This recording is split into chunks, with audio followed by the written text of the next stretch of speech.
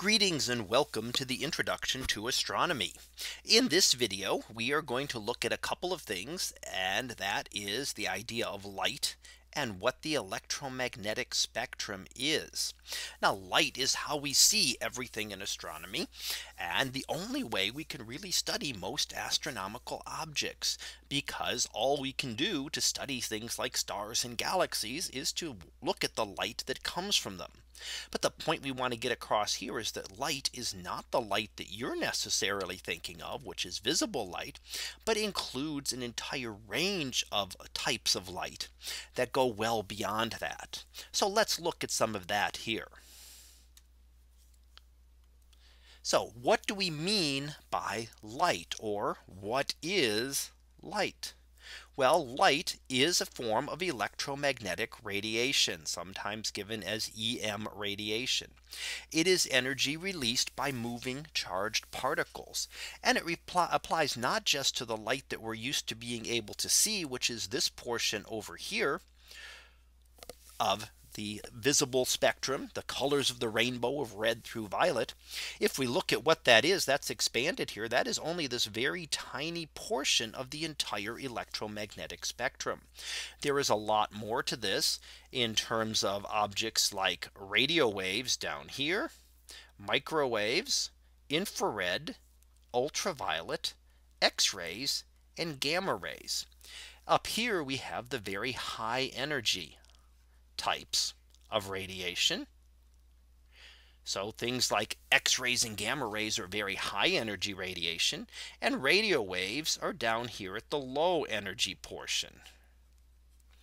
So we have various types and amounts of energy that would then be present. And it all depends on things like the wavelengths or the frequencies of the particles that we'll look at here.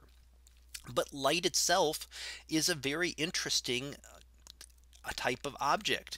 We sometimes look at it. Is it a wave or is it a particle? And we're going to see that it actually has combinations of both of those. So is light a wave, or is light a particle? And what we're going to find out is that it is both. And it is both at the same time. So let's look first at the wave nature of light. A wave pictured here has things like a crest where it reaches its peak, a trough where it reaches the bottom, an amplitude, which is how large the disturbance is, and a wavelength, which can be measured as the distance from the one crest to the next crest. So we can measure that wavelength. So the different types of light can be characterized by these. And when we measure them, we have a wavelength, which is just how far apart the waves are. And we also have a frequency, which, if you imagine standing at one spot and letting the waves pass you, it tells you how many of them pass you every single second. So how fast do the waves come by? Well, you have hundreds or thousands, or when we get to light waves, millions or billions of them passing you every single second. And that would be the frequency. The higher the frequency, the higher the energy. So if you have a very high frequency, that would be things like X-rays and gamma rays, you have a very high energy. If you have a very low frequency, you have a very low energy. Now, in terms of light waves, when you take these two and you take the wavelength of a specific type of light and you multiply it by its frequency, you always get the same number. And that number is 300,000 kilometers per second. And that is what we know is the speed of light in a vacuum. That we see the speed of light as a universal speed limit. How fast can something go? Well, there's a limit to how fast it can go, and that is the speed of light. Nothing can go faster than light in a vacuum. Now, the speed of light can change if you're on Earth, if it's traveling through the atmosphere, if it's traveling through glass or any other object, the speed of light can actually change. But in a vacuum, there is a maximum value for the speed of light. Now, what are some ways in which light behaves like a wave? Light waves interfere with each other just as water waves do. If you have multiple water waves together, they can add together and make much larger waves, or subtract from each other and make much smaller waves. Light waves can do the same thing.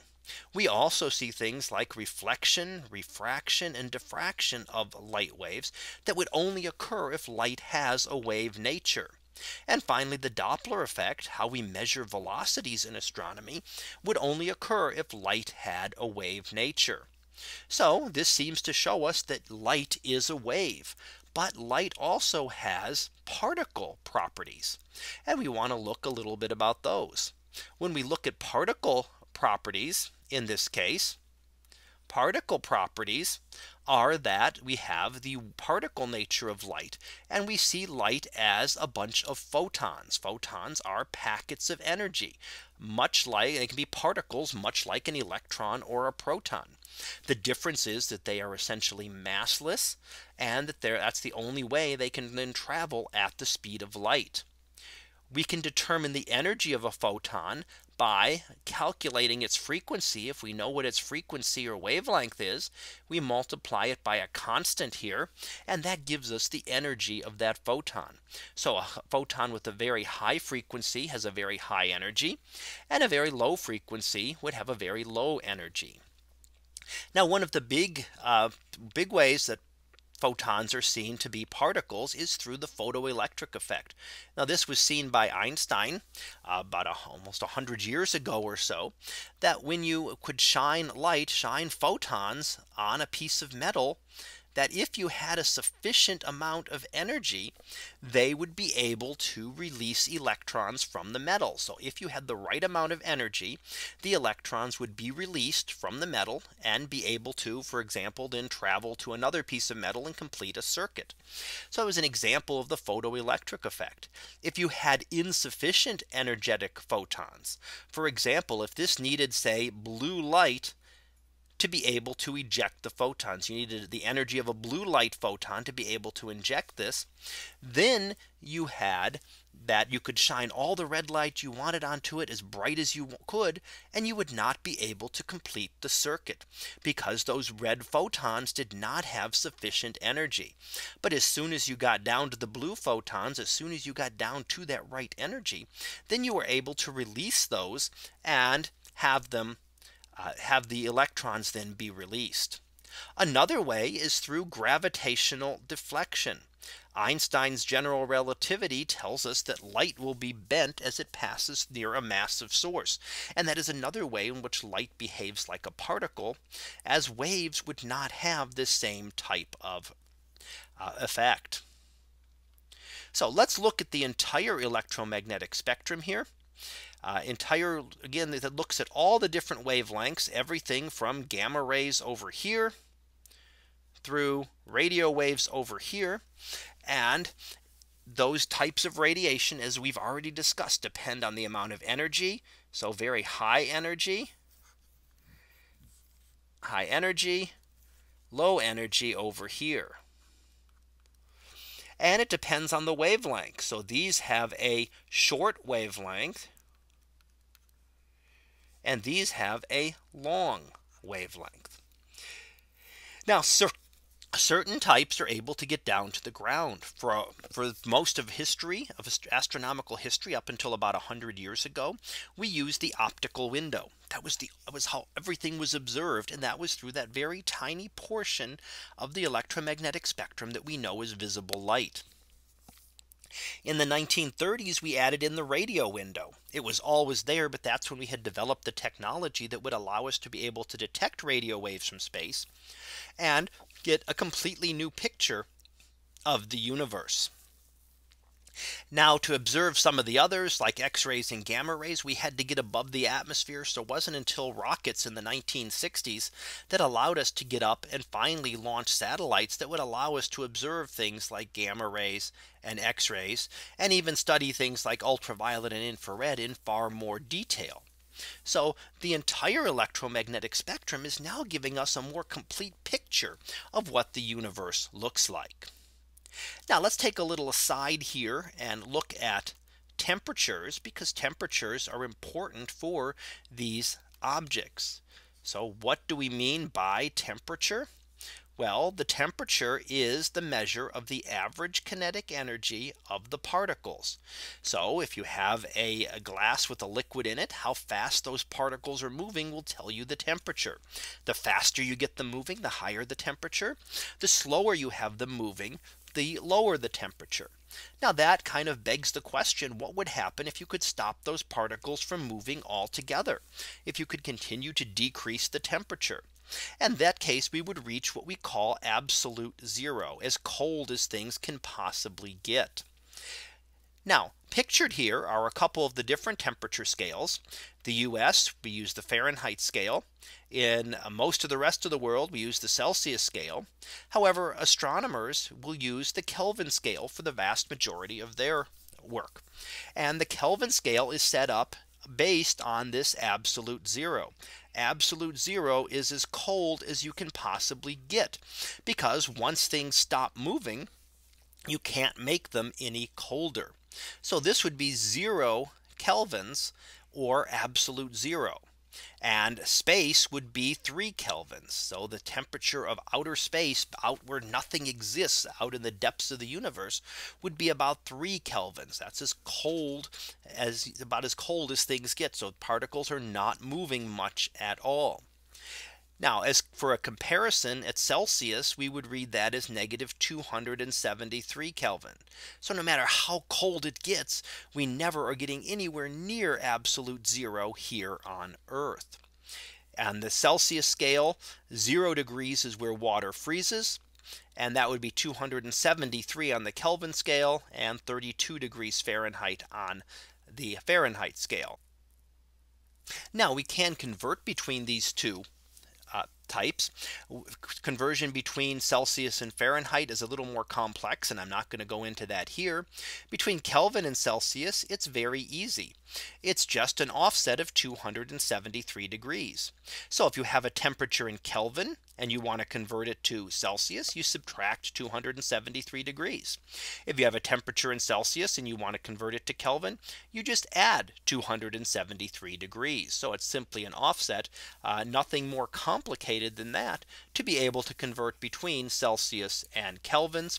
And honestly, when we get up to many of the temperatures that we talk about in astronomy, when you're talking about thousands, tens of thousands, and hundreds of thousands of degrees, it really doesn't matter whether you're talking about Kelvin or Celsius, because at the center of the sun, the temperature is about 15 million degrees. Does it really matter? Though those 273 degrees really matter at that point, and in effect, they do not. So our last topic for this section we want to look at is the radiation laws. Now, radiation laws, and there are two of them that we'll look at, are based on the idea of black body radiation. And black body radiation is an ideal radiator. And that means that it absorbs all of the light incident upon it. That's how it gets its name. A black object would be a much better black body than a white object, because the black body is not reflecting very little light. So an ideal radiator, it would absorb everything on it, and it would give off light based only upon its temperature. So stars are an example of this. They are a pretty good example of a black body radiator, and the type and amount of radiation that they emit depends only on their surface temperatures. Now let's look at these two laws. The first one, the Stefan-Boltzmann law, tells us that the higher the temperature, the higher the intensity at any wavelength. So when we look at these stars in the graph here, we have stars ranging from 3,500 Kelvin to 5,500 Kelvin. If you look at the curve for 5,500 Kelvin, it is always above the curve for 3,500 Kelvin. So while it emits more light, it emits more energy at all wavelengths overall. No matter what wavelength you pick, even out here someplace, if we look at this wavelength right here, then we're still getting more light from this star than we are from this star. So what it tells us is that the higher the temperature, the higher the intensity, the bigger the curve is going to be, and that it does not matter at what wavelength you look. So even though this cooler star emits more of its light in the red, it still means that the hotter star is going to be emitting even more than that. So it is going to be emitting even more in the red than this cooler star. It's just a matter of where the peak occurs. This one emits most of its light in the green. This one emits most of its light in the red and infrared. But in terms of the amount, the hotter star, hotter object is always emitting more energy at every wavelength. Now the second radiation law is Wien's law. Wien's law tells us that the higher the temperature, the shorter the peak wavelength. So that's the shift that we're seeing here. And let's clear this up a second. So the shift that we're seeing here is that if you notice, the peak is going from here to here to here to here, and it is shifting towards the right hand side. So the higher the temperature, the shorter the wavelength, and the cooler the object, the different color it's going to look. So this very cool object is going to look red in color because most of its light is being emitted in the red and the infrared. A very hot object would look bluer in color because most of its light would be emitted in the blue. So the peak wavelength does change with temperature as well. Extremely hot objects would give off ultraviolet. Very hot stars emit most of their energy in the ultraviolet part of the spectrum. Very cool stars emit most of their energy in the infrared part of the spectrum. So in those, we do not even see most of the energy that they're emitting when we look at visible light. And that's one of the reasons it's very important for astronomers to study all the wavelengths and all the types of electromagnetic radiation. So finishing up with our summary here. What have we gone over? Well, the electromagnetic spectrum itself is more than just visible light. So it is not just the visible light, but it includes all of those other parts that we see: X-rays, gamma rays, and radio waves as some examples. We talked that light has a dual nature. It behaves as a wave and a particle simultaneously. Various observations that we make of light can only be explained if it's a wave, and others can only be explained if it's a particle. And that gives light this dual nature. And finally, we looked at two radiation laws that tell us how the spectrum will vary with the temperature. Hotter objects giving off more energy, and more high energy radiation. So that concludes this lecture on light and the electromagnetic spectrum. We'll be back again next time for another topic in astronomy. So until then, have a great day, everyone, and I will see you in class.